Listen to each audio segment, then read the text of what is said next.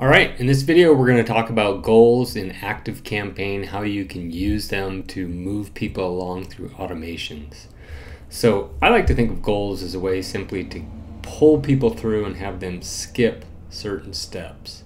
So this automation here is intended to send out the same email over and over and over again until we get some kind of response. And I think the only thing I've done is set it up so that if somebody actually reads one of the emails, they no longer get any more of those emails. And that's a great way to do things, because that way you can measure how people are engaged in your content and know where you have kind of stopping points where people aren't moving through. So this automation, people get added, they get an email sent, wait a few minutes, they get tagged, they get another email sent, wait for a day. And actually I probably should put in another, let's put in another wait here for a day.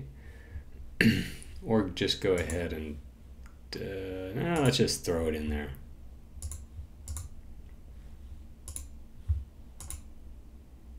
Okay, and then they basically get the same email sent again, wait a day, send the same email again, go for it again, a whole bunch of attempts. So down here is a goal. And the way this goal is set up, it's going to happen if any of these emails that was previously sent was even opened. So that way what happens is, let's just say somebody reads or opens this email.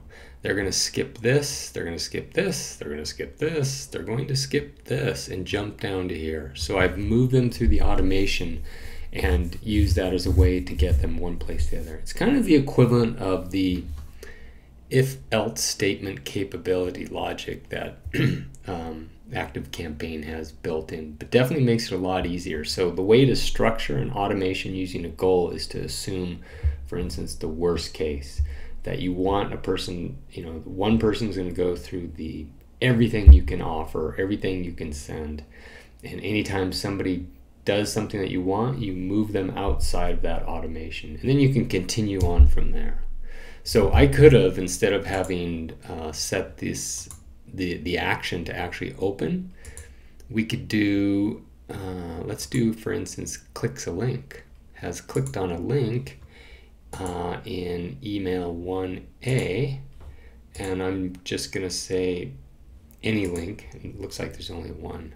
So that's maybe a little bit more robust way of doing things, is instead of just simply looking for an open, you can say I want them to have clicked on a link, a specific link, or any link in a particular email that you sent out. And let's do 1C. And there's a few more links in there, but let's just say any link in there. So this is maybe a little bit more robust goal, so people have to be very proactive. And then, what you want to do here is anytime, and ideally I usually just leave it below and when the goal is below the contact's position, then I typically let them flow through, so continue anyway. Or you can have wait until conditions met, or you can simply end the automation. That's one way to do it. But typically the best scenario is just use the below contact's position and continue anyway. So that's how you can use goals to get people out of your automations, and a way to measure their activity.